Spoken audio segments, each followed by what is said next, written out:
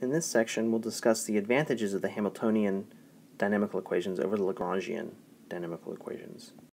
One of the important advantages of Hamilton's equations over the Lagrange's equations is the fact that the dynamical equations are described by first-order differential equations. And so let's see what that looks like exactly.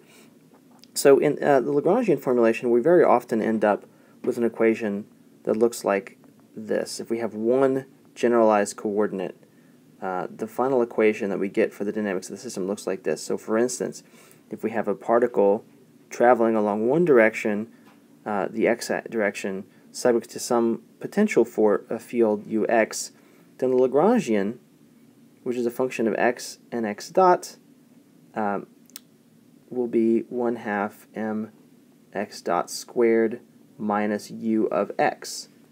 And so the Lagrangian dynamical equations, of course, are then just this equal to this.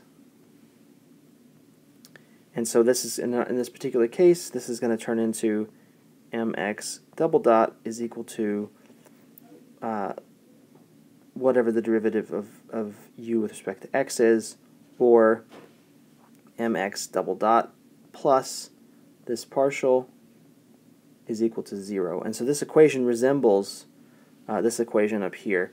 And so you can see right off the bat that we have a second-order differential equation that we have to solve in order to solve the dynamics for this system. But by defining a new variable, in this case the generalized momentum, we can reduce the dynamical equations by one order in the differential equations. And so instead of getting a second-order differential equation for Q, we get two first-order differential equations according to Hamilton's equation. So we get this, and we get this.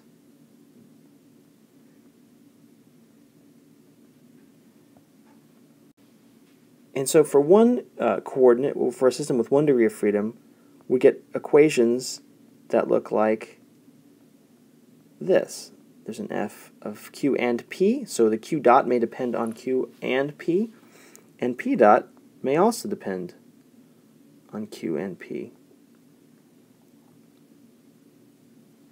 If we have multiple coordinates, though, multiple degrees of freedom for the system, then we can define a vector q to be all the q's that we have, q1, q2, etc., and a vector p to be all the generalized momenta we have, p1, p2, however many coordinates we need. And then we can rewrite the dynamical equations using these vectors. So q dot vector will be some vector function. So f is now a vector itself, which is a function of two vectors, the q vectors and the p vectors. And p vector dot will likewise be some vector function of the q vectors, the q vector and the p vector. Okay, so we have two first-order differential equations that we have to solve in order to do dynamics in the Hamiltonian system, as opposed to, so we have two vector equations now in the Hamiltonian equations for dynamics. In the Lagrangian formulation, then we have one second-order differential equation to solve. So again, to give a concrete example, imagine we just have a particle moving in 3 dimensions through space, subject to some potential, which depends on the position. So we can write a Lagrangian using Cartesian coordinates, like this. So there's our kinetic energy, as usual, minus the potential energy, which is going to depend on position.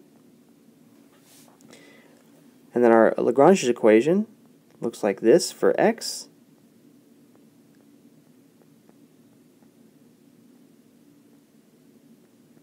And something similar for y and z. But of course, in formulating our Hamiltonian mechanics, we convert this term here into px.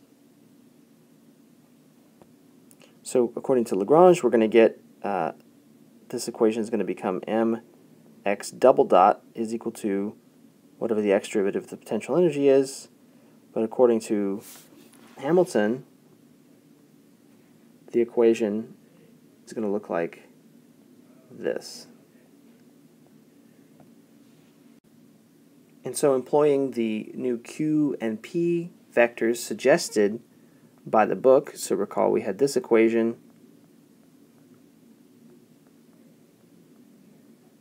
for q dot vector and this equation for p dot vector. When we employ the Hamilton dynamics,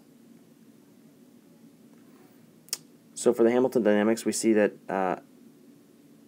px dot, py dot, and pz dot, that's a vector, and that's going to be equal to minus the partial of the potential energy with respect to each of these conjugate coordinates. And so this is, this side of the equation over here, that's our g vector.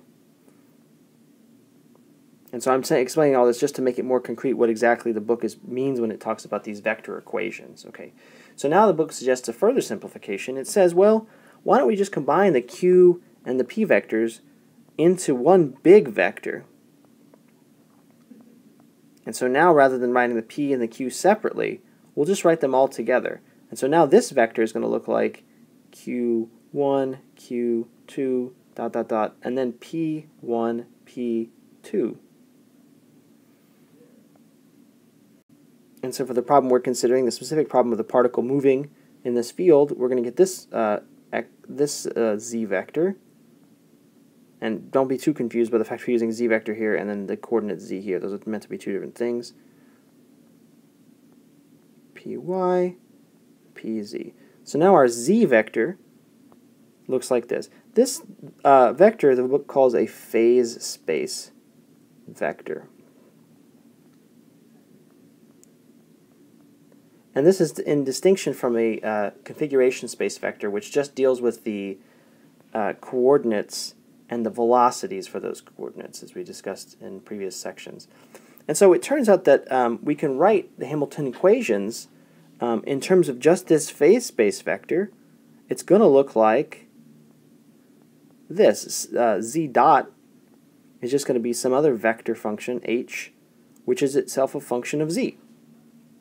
And so we have an equation of the form, as the book points out, our first derivative of z is just equal to some function of z. And one advantage of the Hamilton formulation is that there's an enormous amount of mathematical literature dealing with equations of this kind. And so we can use all of that mathematical literature to leverage and solve these problems in a way that is a little more difficult to do when we have the Lagrangian formulation, where we don't have a nice, clean, simple equation of this form. And then finally, the book introduces the idea of a canonical transformation. Unfortunately, we don't have time to go into these in detail here in this class, but they represent the reason, actually, the main reason why we use Hamilton mechanics in advanced formulations of mechanics over the Lagrangian formulation. The basic idea is that you can take some combination of your generalized coordinates and make a new generalized coordinate, in this case capital Q. You can do the same thing for the generalized momenta. And because of the way the Hamilton and Lagrangian equations are formulated, we can actually write the dynamical equations using any generalized coordinate we like, as long as it behaves as long as it obeys certain properties. In fact, we don't even have to take generalized coordinates q that only depend on the generalized coordinates q. We could take generalized coordinates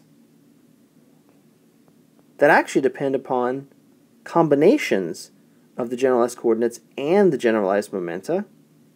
Same for the generalized momenta. We can come up with a new set of coordinates that actually combines the generalized momenta and generalized coordinates. And this is a tremendous advantage of Hamilton over Lagrange. Very often, in fact, when we employ canonical transformations, what we're going to do is look for combinations of little q and little p that can give us new coordinates that are then ignorable. So one of the big goals of the most advanced formulations of dynamics in the Hamilton system is to come up with generalized coordinates and momenta that are ignorable. And so that simplifies the dynamics of the system tremendously. Just to give you a concrete example of what exactly I'm talking about here, think again of our central force problem. We've got two masses interacting. Usually we think of this problem in terms of the polar coordinate system, but we don't have to. We could imagine trying to do this whole problem in Cartesian coordinates. And so that might look something like this. So here's the kinetic energy associated with motion of the first mass, and the kinetic energy associated with motion of the second mass. And in principle, this equation holds. This Lagrangian applies just as well as the usual Lagrangian that we use for this problem. And so you could do this whole problem just using the Cartesian coordinates for each of the masses individually, and the problem would be enormously complicated. But to avoid all of that, we usually transform from this set of Cartesian coordinates into the polar coordinate system. And so that's an example of the kind of coordinate transformation we're thinking about here. If we transform into this polar coordinate system, and then further transform into the Hamilton's formulation of the problem, we find that the momentum associated with phi,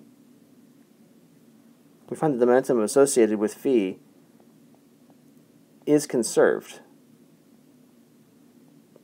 And so this becomes an ignorable coordinate. And so this is the kind of transformation we're talking about here, canonical transformation, such that one of the coordinates or more of the coordinates actually become ignorable. So that's the significant advantage of Hamilton over Lagrange, is that we can very often come up with a canonical transformation which makes some number of the coordinates ignorable. And unfortunately, that's all we can say about this process in this class.